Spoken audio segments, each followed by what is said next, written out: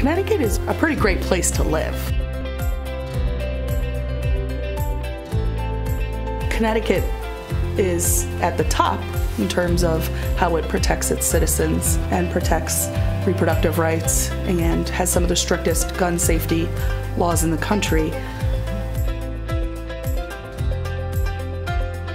Hello everybody, thank you for being with us. I'm Rebecca Hyland and welcome to Groundwork. I am running for the state representative seat of the 90th district, which is a large portion of Wallingford and Middlefield. Very lucky that we have with us Riley O'Connell. Riley ran for mayor in 2021 in Wallingford and came very, very close. And congratulations. He has just announced that he's running again for mayor on the next cycle. Welcome. Thank you so much for having me. The last time we saw each other last week, we were out door knocking, and you were telling people that you are running again for mayor. People seem to be very positive and very happy about that information. I know I was happy to hear it. And then we had the opportunity to co-host that very awesome event with Stephanie Thomas, who is running for Connecticut Secretary of State. How's it been going the last couple weeks since you announced? It's been great. It's been great. It's, you know, it's funny. After the last election, especially right after, within 48 hours, I'd say, people already asking, you know, you got to run again. Are you running again? It took me a week to really recover, frankly, in the first place. I can imagine. And so I didn't even think about it for a long time.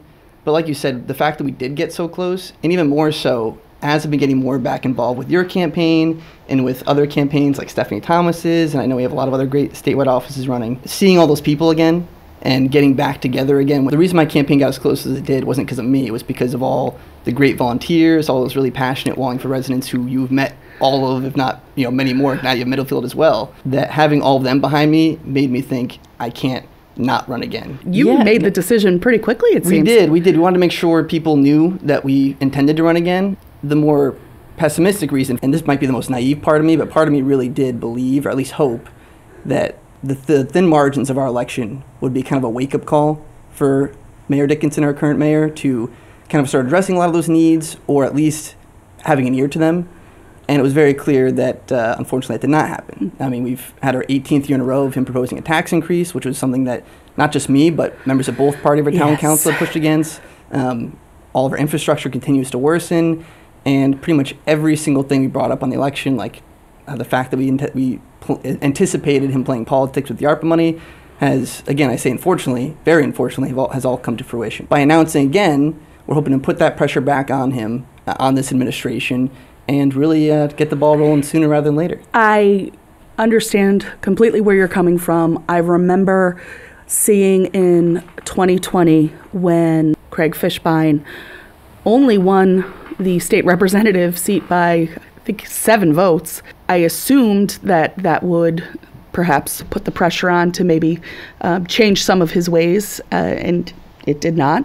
That's why I'm running, and that's hopefully why we're going to win. The reasons that you need to be running, because if you're not running for the right reasons, it's impossible, because it's such a toll physically and emotionally, mentally, to do that grind for that whole time. Don't get me wrong, you know, and I'm sure you can agree, it is amazing. It's been awesome. But it is, if you're not doing it for the right reasons, it's impossible to do. You're going to burn out. Right. Pretty quickly, because you have to be internally motivated to get out there and walk and talk and be criticized. But, you know, what's been super cool for me is all of the criticism gets immediately wiped away when you have those really, really genuine, good conversations with people. And it's humbling to see people trust you and share with you what they want for the future. And you realize that that's a lot of responsibility.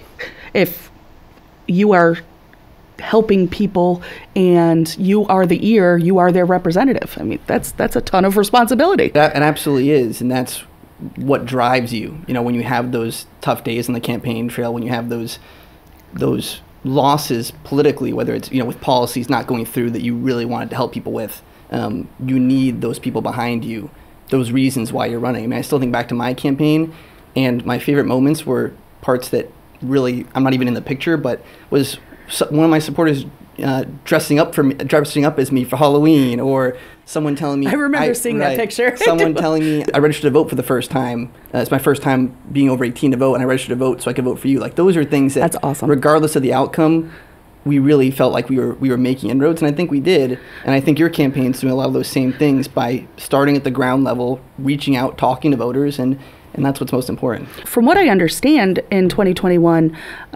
Wallingford saw somewhere in the realm of 1,000 to 1,200 new Democratic registrations, new voter registrations that were affiliated with the Democratic Party. Does that sound about right? Right. I can't remember if it was just from that year or it might have been the presidential election as well the year before, but between those 2 years, it increased by almost 1,500, which is phenomenal. The biggest thing was we had a real campaign where finally, Wallingford's got one of the oldest populations in the state, and especially when it comes to voting, right? Which is great. We need as many people voting as possible, but we weren't giving, and it wasn't just the Democrats or the Republicans, it was anyone running. We weren't giving enough of a reason for younger people in our town to vote and to get involved, even more so than voting, volunteering on the campaign and stuff like that. Part of it was the fact that you had someone in their generation running, and myself. But also, I think everything going around the country and around the state, and especially around Wallingford, obviously, motivated them to get involved. And I think the biggest limitation, which, again, is Wallingford specific, but also nationally happening, we see a low voter turnout, I think, because younger people see the same people in office all the time. And truly, they think their voice doesn't matter. Mayor Dickinson's going on his 39th, 40th year as mayor. At the national level, Nancy Pelosi and Mitch McConnell have both been there for generations. And so you think, well, maybe my vote doesn't matter because all these people might make mistakes or do bad things and they're still always going to be there. And I think finally, given how close our election got, and given how close Jim Jenks before you got with Craig Fishbein, reminds people that, wow, my vote really, 7 votes. Yes. Every vote really does matter. It counts. Right. When we're talking such low numbers in terms of the difference between winning and losing, it really is an opportunity for people to make their voice heard. Right. And one of the things, I think this is the former social studies teacher geek in me, one of the things that I love about campaigns to get out the vote and encouraging people to register to vote and getting more people to vote is the fact that you don't know whether they're going to vote for you or your opponent. You don't know what their political views are. You don't know if you're technically hurting yourself or not, but time and time again, the more people that vote, the more people that get engaged, it only benefits us as a community. It adds oversight, right? The problem right now is when you have local elections, and this is not unique to Wallingford, but it does happen here in some ways more than other places, where you'll have municipal elections with sometimes less than 30% turnout. Right. If you just do the basic math on that, that means someone with a 15% approval rating can get reelected. That's why I kept saying for my campaign, and we did get record high turnout, but we still have a long ways to go to getting to where that turnout should be. As close to 100% as you can. As long as people are at least voting, even if I'm not winning or whoever I'm supporting isn't winning, it means that there's a check on the system. Because if only a small number of people participate, well, then you only have to impress those small number of people as opposed to the greater town or district. Representative. Right, exactly. I worked at the polls this past election, and the people who have been working at the polls for decades were in awe of the turnout in the sense that it was a lot higher than they expected it to be. Now, remind us how close you got to come to winning. I think when the final votes came in that were certified by the state, it was just over 300 votes. Which was the closest in 30 years, since my friend Peter Gouveia ran a long time ago. I think it was actually the only one period in the last 40 years that was within 1,000 votes. So it was about, percentage point and a half difference. Vote. Right. People need to vote. Right. And even then, like I said, still hovered on 40% turnout. So it's about getting more people, and especially for off-year election, quote unquote, there's never an off-year election. I should clarify with that. But on what you would consider an off-year election, where it's on, an odd year, not even on a statewide office level or a federal level, it can be tough to get people paying attention because there's so many things going on. I totally get it. There's so many things going on when you're reading the paper, you have to decide every day, am I going to read what's happening in the world, what's happening in the country, or what's happening at home? There's fatigue. Right. And the real irony is elected officials who most directly impact your life aren't those in D.C., aren't, those in the White House. It's your local elected officials. It's your mayor, it's your town councilors, it's your state reps and your state senators, because those are the ones actually passing laws and tax rates and funding for your roads, your schools, everything. Everybody pays so much attention to who the president is going to be, and less so, but still so much attention to who the senators and the federal Congress people are going to be, and most people don't realize how little those people have to do with their day-to-day existence. It's just like you said, it's the local and the state level laws and ordinances and policies that affect us on a day-to-day basis. It's education, it's healthcare, it's all of the stuff that people always think that has to do with the president, and it has nothing to do with the president. Several months ago, I was at a speaking event where the governor, Ed Lamont, was speaking, and one of the members of the public said, "Hey, can I send my bill for the flat tire I got for hitting a pothole?" And I was thinking to myself, you should probably send that bill to your local mayor or wherever he was from, elected official, because, again, we keep forgetting that those are the people that are affecting our lives the most directly. I think the main thing is it's just not as exciting. I totally get that. We aren't educating our kids enough as to what real civics is. We're focusing, like you said, the more exciting stuff. I didn't know growing up how important local politics was. I mean, that was something I discovered as an adult. It wasn't even something that was on my radar as a kid. And speaking of education, right, that's local decision making. I mean, that's when we think about housing, that's zoning laws. When you think about businesses in town, that's local zoning. That's absolutely right. There's dozens of committees and commissions and non-elected positions that do a lot of amazing, or at the very least important work across the town, and most people don't know who serves on them. Most people don't know that these commissions even exist or what they do. And the greatest advice I give to anyone who wants to be volunteer themselves to the betterment of their community is look for those where your expertise or what you're passionate about. Yeah. I always looked at the Park and Rec commissions. I mean, they're so undersung and they do so much work. And Wallingford's Park and Rec is great. Right, and there's certainly limitations when it comes to funding and other things, but the fact that there's so many members of our community that are willing to volunteer, not to rehash it too much, but the Community Pool Commission at the Park and Rec, that was like an 8-year commission that just recently closed of residents fully volunteering, weren't paid at all, volunteering. They did the math, thousands of hours of their personal time to redesign that pool and everything else. For our community. Right, and those are the kind of people I think we forget about. None of this community would be what it is without those commissions and those people just doing work out of clearly not for the publicity because they're not getting any, but or the recognition, I should say, but just because they want their town, their community, where their family lives, where they live, where their kids are going to grow up to be as nice as they can be. And they do a great job. Well, and that's something that I've found in getting involved in the local political community. I'm in awe of all of the people, like our people who are sitting here watching us, who are working so hard to help get us elected, and all of the people who go out and knock doors with us, and all of the people who write postcards for us, and all of the people who do all of these things and have been doing them for decades, and they're doing it for the love of democracy. There's no other explanation. They're not getting elected. They're doing it because they're doing something they believe in. And that's been a super humbling experience for me. Super humbling. I could never have anticipated that kind of infrastructure coming from seemingly nowhere.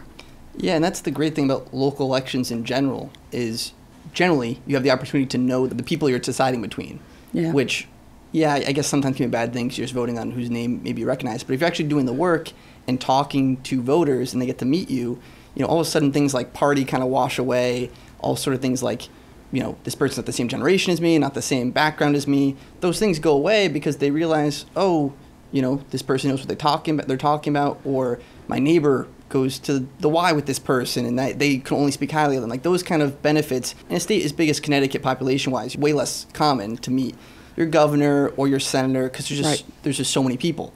But the benefit of local politics is you get to meet the people that are representing you or have the potential to represent you. And that's awesome because, again, it allows you to put those other caricatures aside of whether or not you vote usually vote straight ticket or not, or you're Republican, but you vote Democrat, or Democrat that votes Republican. You just get to vote for who's best for the job and who you just believe in their character the most. One of my favorite responses at doors, actually, and this surprised me, is when somebody tells me that they like to do their own research or that they're not quite sure who they're going to vote for yet. It sounds bizarre that I would like that response, but I love that response because I know that that person is going to look at what I'm saying and look at my information. And I know that they're going to look at my opponent and see what he's done and see what he's said.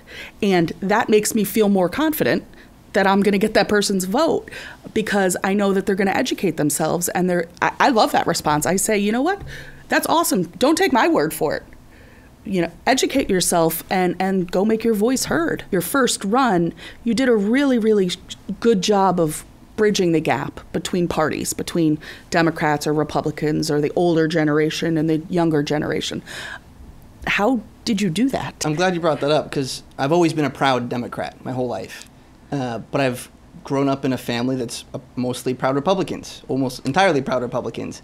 And one, it's the best way to grow up, to have those different viewpoints, in my opinion, because I had heroes like John McCain growing up, and I also had heroes like, for me, Obama, and now Chris Murphy, and all these other great figures from either side, right? So it gives you more perspective, but it also humanizes people a lot more which is harder now, obviously, with just the way that these kind of conversations happen online. Everything else is harder now. To remember that people are people. Right, and that's so important. Yeah. And I think especially, it helped with my election, the fact that, one of my biggest campaign points were investing in infrastructure, freezing the tax rate, and making our town safer. You can't fit those neatly into one political philosophy or another. And same for when you're running to represent a district at a statewide office, is being able to, like those people you're talking about that are educating themselves, those are the people that really keep our democracy alive. Because it's really tough to stay educated now, which you would think with like the invention of the internet, you could see anything and everything. I thought that would make educating yourself on these issues so much easier. But now it's information overload. Right. The echo chambers and what's real and what's not has made things a lot more difficult. But I think just that level of humanization over the course of the $40,000 you raised for my campaign from mostly small donors, pretty much all small donors, about a third of that came from registered Republicans in town, which I think goes to show that, and I look at my family, we still have very long dinner conversations when I visit on, national politics and stuff like that. But in the 26 years I've been alive, we have never disagreed on a single town issue. When you become mayor, you're not becoming the mayor of the Democrats of Wallingford. Exactly. And when you say state representative, I'm going to represent everybody in my jurisdiction, not just the people who voted for me. You have to be able to instill in voters the confidence that you may not vote for me, but I still work for you. You're still my employer, and I value what you say, and I want to hear from you. Right. No, and I can attest to that. You have said those exact words at doors, and I know Mary Majinski's already been on the show, but I think she's the perfect example of this because she'll knock on everyone's door, she'll talk to anyone and everyone, which is great. It's a great first step. But the most important thing she does is, as a representative, she works harder than any other representative in that house for anyone. Mm-hmm. I've seen her spend days, weeks, doing research at the library on land records for helping people who are struggling with their landlords and everything, where, little things like that add up tons of time for people that weren't even in her district, for people that were in the 90th. She was just trying to help. Because they were in Wallingford, they knew Mary worked hard, and they reached out to her, and she did it. These aren't even people that voted for her. That's the key thing, because whether it's mayor or whether it's state rep or whether it's governor, for crying out loud, the biggest thing isn't party or political philosophy even, it's just who's going to put in the work is 50% of it.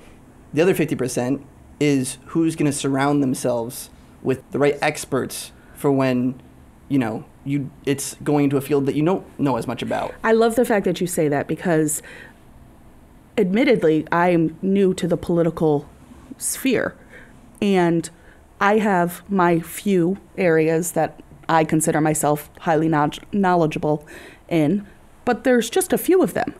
But there's a whole lot of issues that have to be legislated and discussed and researched. And I love the fact that you're highlighting the importance of talking to the people who are experts in what they do. Because a lot of times people will ask me, well, how will you accomplish this? Or how will you accomplish something in an area that I'm not knowledgeable about? And I'm very honest and I say, you know what? I'm going to talk to the people who know. I'm going to talk to the people who are the experts, because if you want it done correctly, then you need to surround yourself with people who know what they're doing. And I know that you've faced criticism for your youth, and you knew that during the campaign. And in fact, when people at doors have asked me about you and whether you're running again, and they say, well, he's just a little young, I say, call him. Call him and talk to him. You're not going to offend him if you say that to him. He will talk to you, and he will explain to you why that doesn't matter. I do always welcome the question when people ask how old I am at doors, because then I'm fine knowing that when I do talk about all the policies, all of my platform, every single time they go, well, even if they're not going to vote for me, they know at least he knows what he's talking about. I want their main takeaway to be. One of a Wallingford resident messaged my campaign social media earlier this week saying, I think you might want to grow a beard. You might look a little older. And I said, look, if I could, I probably would. but I'm not trying to trick people. No. And I think, look, when it comes to age has very little to do with it, I think, because when it comes to experience is great, but I think the record of the current mayor has shown that experience can hurt you when you block other people out. I mean, look, whenever a department head comes saying, hey, when the fire chief comes and, hey, my fire department members want direct deposit. Oh, you don't need direct deposit. Just the ongoing issue with the lack of social media presence of the town. Right. And it's like falling on deaf ears that how important it is to have that presence. Again, it comes back to leaning on people who know what they're talking about. The police chief coming to you and coming to the town council saying, hey, I'd like to have a Facebook page. I think it's really important because we can reach out to the community, we can show the good work we're doing, and when there's a road closure or, God forbid, an emergency, we can post those things. The biggest social media network in Wallingford is Positively Wallingford, that was created during the hurricane, the snowstorm set 9-10 years ago, so that people could post on there, I need food, I can't get out of my driveway, and the community could help each other. That's phenomenal, but that shouldn't fall on the community to organize. So it just goes to show it's a critical issue. Right. And when everyone agrees on it but one person who does not understand it is the big thing. I go back to the animal shelter. The chief animal control officer was requesting out of need animal air conditioning, and the mayor decided they didn't need it. And that's the real issue, is not these individual events, but time and time again. It's a pattern. I think when you're in, and this is not, to be negative against the mayor. I think this is inherent with anyone who's been in the same position for that long. You run the risk of thinking you know best on everything, and you become complacent in that regard. And people do want innovation and change. I'm hearing that people want new thinkers, new decision makers, new ideas, and they just don't necessarily understand that the way that they get that is by showing up and voting for those people. And that falls on us in terms of educating 100%. Voters and saying, we're hearing you, we understand what you're asking for. One of the things that I have found just in the last couple weeks is when I tell people that I want to accomplish things for them, for the town of Wallingford, for Middlefield, for the 90th district. And in order to do that, I need to be able to reach across the aisle. I need to be able to talk to the other members of the House, the General Assembly. I need to be able to research and talk to the experts and listen to the voters. And quite frankly, that's not something that our current representative does. It's always a tough conversation to have with folks, with any campaign, when you're against an incumbent. And even though our state and our town has its limitations and its issues, one that obviously everyone here loves, right? And obviously we love, because otherwise we wouldn't care. We wouldn't be doing all this to elect, get elected and make it an even better place. So it's trying to have that conversation of, obviously you have to point out the limitations and what we're doing wrong, because that's what we're running to change, to fix.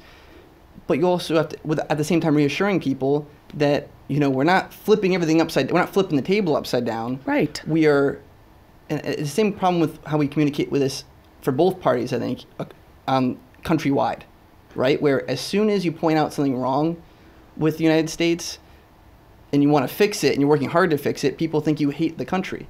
Quite the opposite. It's love. It's love. It's out of love. It's right. It's an action out of love, because you're trying to make what's already a great town, a great state, even better. We're running to just improve better it. and strengthen and what's already a good system too. But like you said, innovation and just having an ear out for the community, which especially, I obviously tend to focus on my own opponent, but especially in your case, just by the fact that you're getting out there in the community, listening to people, running at someone who is known for not doing that, who is known for only voting no on everything without having any actual proposals, right. I think is so important. One of my big points is this juvenile justice issue that I think people are surprised to hear, that it's not that I want to be easy on crime. No, actually, I think we all agree. It's not a Democrat-Republican issue. We all agree we want there to be less crime. We all agree, like you said before, that we want it to be safer. It's understanding the real information, and that's what we're bringing to the voters. Focusing on the facts. Yes. I think that's what, unfortunately, I think has become more of the mantra of the party that we're trying to run for, is a focus on the facts and the reality situation. As you know, you were a public defender before in D.C. or in the D.C. area, and I was working at the Department of Justice before I came back to Wallingford as the other side, on the prosecution side. Right. And even at the top levels, I was doing white-collar crime primarily, corporations crimes. But even at the top level, or especially at the top level, I should say, of law enforcement in this country, we have all these stats. We have all this data that shows that, changing the punishment to some ridiculously, say, maximum prison sentence for stealing a car, just as an example. Mm-hmm. So life in prison, something that doesn't exist, obviously, but just as a hypothetical, has no impact. Because when you go to commit a crime, not that you and I are committing many crimes. Correct, yes. But when you go Rest assured. when folks, and we have all the data on this, and this is why at the DOJ, we try to push legislation that would actually solve the problems. Where when you just have these nonsensical, and I'm not saying we have this in Connecticut, but when you talk about it in this context, right. When someone's committing a crime, they're not thinking about, if I, do this one thing 1 minute in, then it becomes a 5-year sentence instead of a 4-year sentence and all this thing. This is not how the calculus works. Now, that being said, there is a lot of stuff that needs to be done to address not necessarily juvenile crime, but just crime in general in Connecticut. It's not nearly as bad as some people want to make it out to be. But the problem is, whenever we have a sensible solution, like what Mary Majinsky and Liz Linehan proposed with the catalytic converters, right? For instance, where, okay, well, here's cut off the pipeline. Right. Here's a practical solution to this real problem. You can no longer sell catalytic converters without the proper permits and the certain numbers and the certain days within Connecticut, and then when their fellow New England states do the same. That cuts off the pipeline, cuts off the criminal motivations, and helps actually solve that problem. When you have just, like your opponent, reactive fear-mongering, you can have real issues, but if you have a real issue, you have to come to the table with a real solution. That's why we need people like you, people like Liz, people like Mary at the table. Yes, I could not agree with you more. Well, believe it or not, we have run ourselves right out of time. So I want to thank everybody for tuning in and watching us here on Groundwork. I'm Rebecca Hyland. Again, I'm running to be state representative of the 90th District. And I want to thank Riley O'Connell for his dedication to Wallingford. And remember that he will be on the ballot next year in the 2023 election cycle for mayor of Wallingford. So thank you, Riley. Thanks so much for having me. It was a great time. Great time. Thank you. Thank you.